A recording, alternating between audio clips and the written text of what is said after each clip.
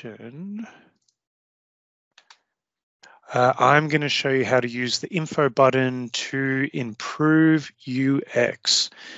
So let me bring up the Power BI report again that I was going to show you. Put that there, just so I can see everyone in the chat. I'll put everyone back there as well. So here's my Google Analytics report. So this is connected to my website. Every day it's refreshing and telling me how many hits on the website.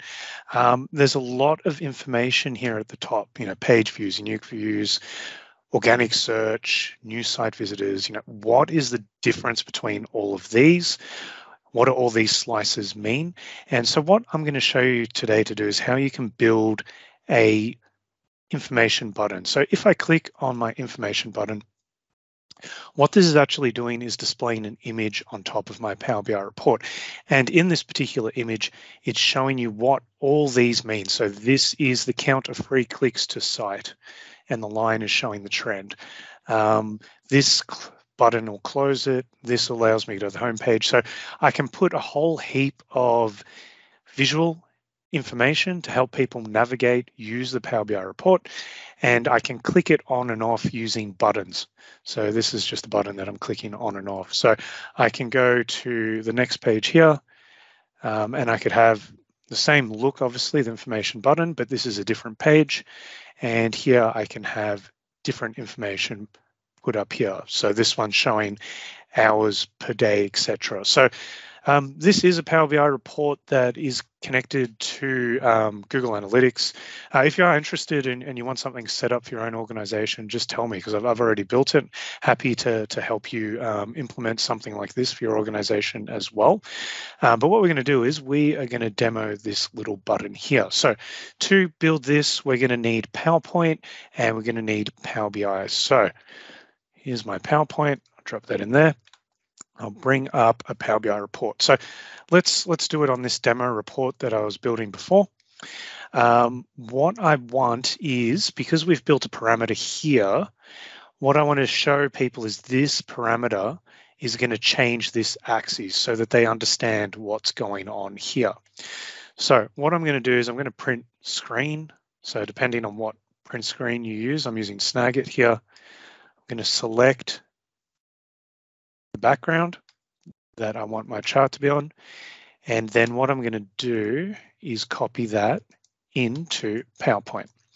So here we are in PowerPoint, and I've got the background there. So I'll get rid of all that.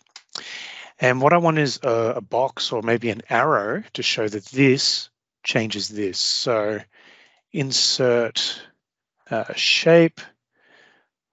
Or maybe I can even get a double-sided arrow. So let's get a double-sided arrow. I'm going to say this, change this, maybe something like that. Make it orange, and then just increase the weight so you can actually see it. That orange doesn't stand out too well. Maybe I'll make that a bit darker, something like that. Yep. And then I'll insert text box to say change the axis. Give that box a bit of a background so we can see that. So shape fill, outline, drop it right there. Okay, so we could add a lot of things here. You could add obviously whatever. I'll just add a few other random boxes so you can see them all. So here I'll say close, change, fill that. So I might put that there. And we could have arrows. So I'll just drop a few here and there so you can see. So I'll put that there. And I'll put this one here. Select filter. Okay, excellent. So this is going to be an image in our Power BI report. I don't want the Power BI report in here, so I'll delete that. I'll get rid of all these boxes. So I just want all the boxes and things that I've put. Last thing I'm going to do is just create a bit of a shade. So I'm just going to get a box, the whole width of the report here. go to the format, and let's go to the format options, format shape, and I don't want it blue. I might just go like a light orange with the transparency so that it's not the whole thing, something like that. Maybe a different color, maybe a gray.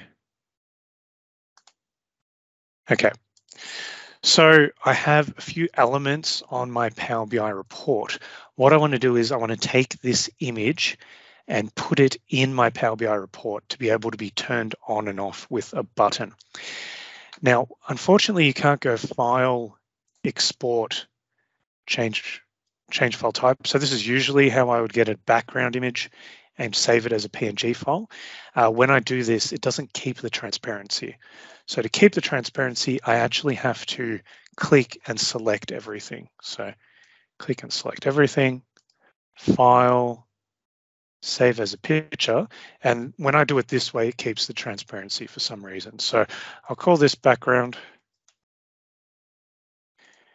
PNG file, save. Okay, part one done. So we'll jump back into Power BI. Now I'm going to import this picture. So insert this image, background. Okay, it's a little bit small, just increase its size like this. And that, so a little bit. Once I've made it the full size, you can see this has popped up and now this is here. So what we want to be able to do is turn it off and on when required. So to do that, we're going to need an info button. So I'm here on the insert buttons, take an info button, put this over here.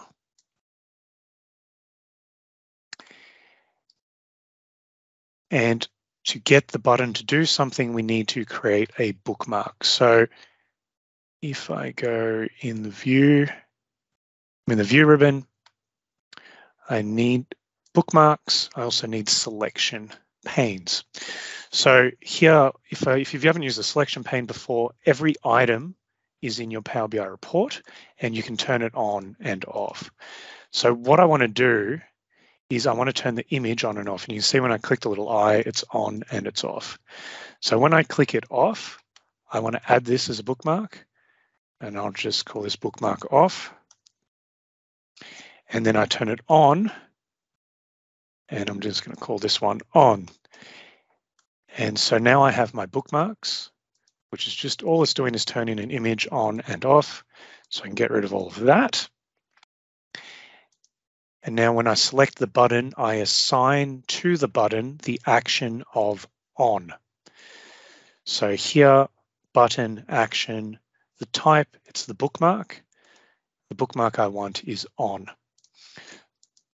And what I'll need to do for the image is I can also assign the image and action, image, bookmark. This one will be off. So just remember when you're in Power BI Desktop, to get bookmarks to work, you have to hold the control button. So holding the control button, I select the info button and it's gone. And then I put it back, select, and it's on. So holding control, I can turn it on and I can turn it off. And this is a really good way to improve your UX, because now if there's a lot of things happening, how would anyone ever know that this controlled here? They can select the information button and it says if you want to change the axes, select the parameter with the arrow like so. So I've been using this quite a lot, especially when there's a lot of content on the page and you want to be able to let the user see what everything is actually doing. So any questions about that little demo there?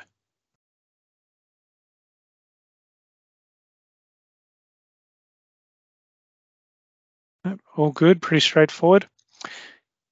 All right. Excellent. So in terms of our session today, that brings us to the end of the session. So just a reminder, please do reach out if you're interested in the Power BI training for government. It's on at the end of the month. We do have a few spots left. If you're interested in Power BI development, like that Google Analytics page, if you'd like something similar to that, please do let me know. And how do I use Power BI in my organization? Is it set up for self-service? How do I manage the tenant? How do I manage workspaces? All that type of stuff. Please do reach out. More than happy to help you on your Power BI journey. So if there's no more questions, I'll let you all go. Thanks everyone for joining us.